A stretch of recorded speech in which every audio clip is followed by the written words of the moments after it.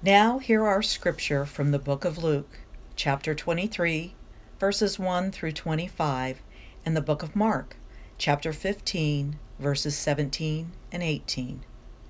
Then the assembly rose as a body and brought Jesus before Pilate. They began to accuse him, saying, "We found this man perverting our nation, forbidding us to pay taxes to the emperor, and saying that he himself is the Messiah, a king." Then Pilate asked him, "Are you the king of the Jews?" He answered, "You say so." Then Pilate said to the chief priests and the crowds, "I find no basis for an accusation against this man." But they were insistent and said, "He stirs up the people by teaching throughout all Judea, from Galilee, where he began, even to this place." When Pilate heard this, he asked the man whether he was a Galilean. And when he learned that he was under Herod's jurisdiction, he sent him off to Herod, who was himself in Jerusalem at that time. When Herod saw Jesus, he was very glad, for he had been wanting to see him for a long time, because he had heard about him and was hoping to see him perform some sign. He questioned him at some length, but Jesus gave him no answer. The chief priests and scribes stood by, vehemently accusing him. Even Herod with his soldiers treated him with contempt and mocked him. Then he put an elegant robe on him and sent him back to Pilate. That same day Herod and Pilate became friends with each other. Before this, they had been enemies. Pilate then called together the chief priests, the leaders, and the people, and said to them, "You brought me this man as one who was perverting the people. And here I have examined him in your presence, and have not found this man guilty of any of your charges against him. Neither has Herod, for he sent him back to us. Indeed, he has done nothing to deserve death. I will therefore have him flogged and release him." Then they shouted all together, "Away with this fellow!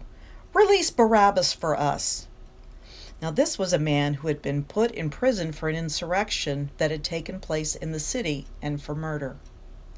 Pilate, wanting to release Jesus, addressed them again, but they kept shouting, "Crucify him! Crucify him!" A third time he said to them, "Why, what evil has he done? I have found in him no ground for the sentence of death.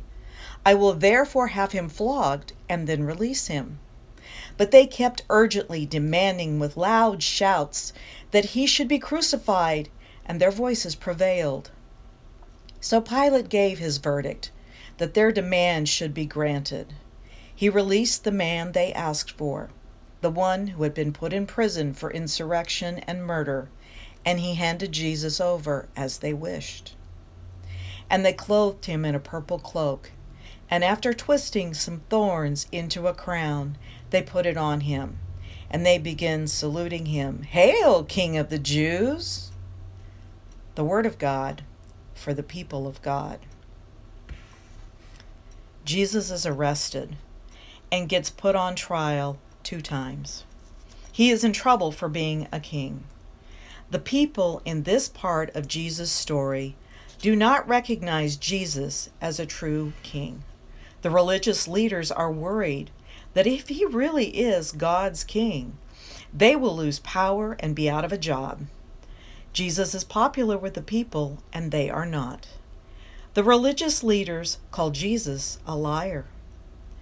A political leader, the Roman governor Pilate, doesn't understand how Jesus can be a king because he doesn't have all the things we talked about.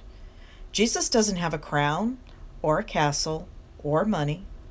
Jesus wants to be king of our hearts.